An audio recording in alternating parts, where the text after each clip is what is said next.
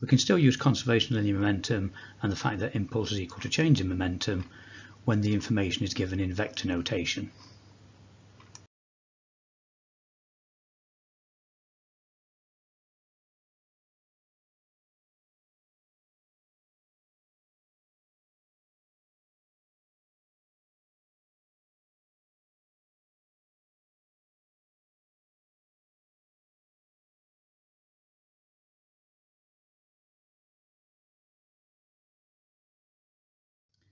In this example, we can use the fact that impulse is equal to the magnitude of the force times time to work out the impulse, and then use the fact that impulse is change in momentum to be able to work out the required velocity of the particle.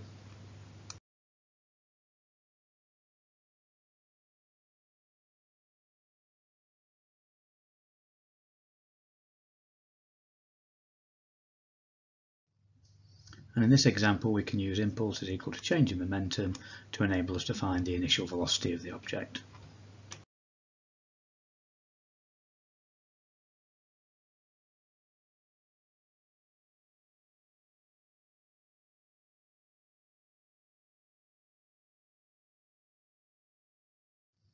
We can find the impulse by using the fact that impulse is equal to change in momentum.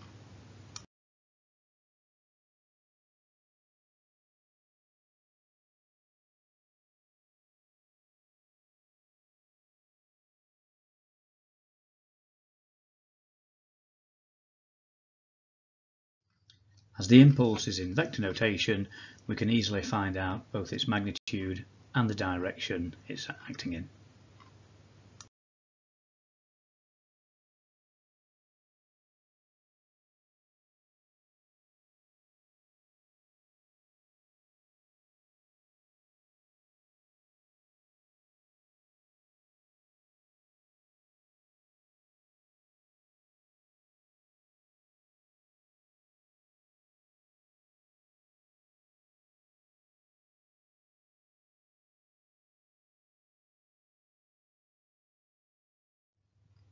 We can apply conservation of linear momentum even though the information is in vector notation, and just remember that the word coalesce means that they've joined together after the collision.